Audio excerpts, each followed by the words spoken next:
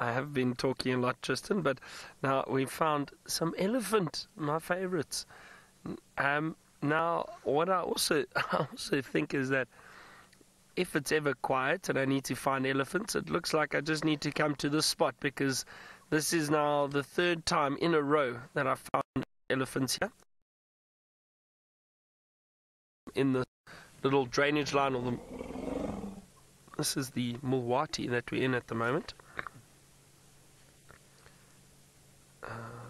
Look at that little one, just through the legs of this big elephant. You can see little trunk, young elephant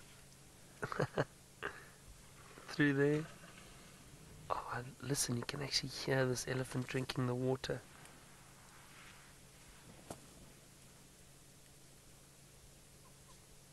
Oh, this is lovely. And again, you see, things start happening. You just need to be patient. Eventually the animals will stop hiding and come out. You can always rely on the elephant. I wonder if they know that they're my favorites.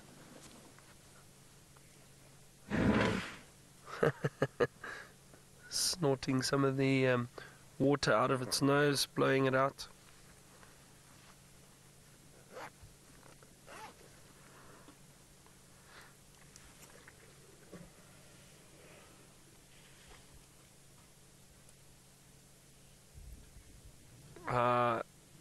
That's right, William, you asked for elephant and you said you wanted to see them, so there we go, William. I'm glad we got to find some elephant for you. Oh, look. Look at that. These elephants have been so playful in this area for some reason, just resting and enjoying laying down.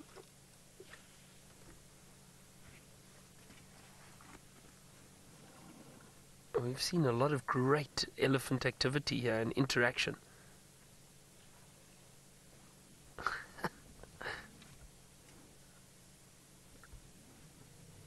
I wonder if it's a little bit of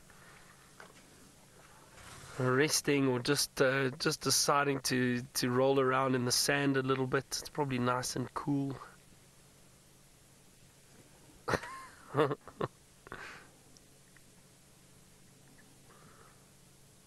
I sometimes feel like that elephant on the right. You just think, well, maybe I just need to take a nap. Can't carry on anymore.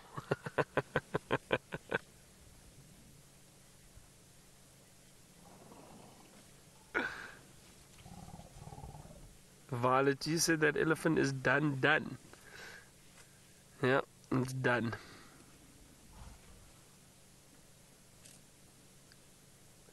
And again, this is such a privilege to have these elephants so relaxed, that, especially that female, that she's happy to just lie down and not threatened by us at all. These others have carried on drinking.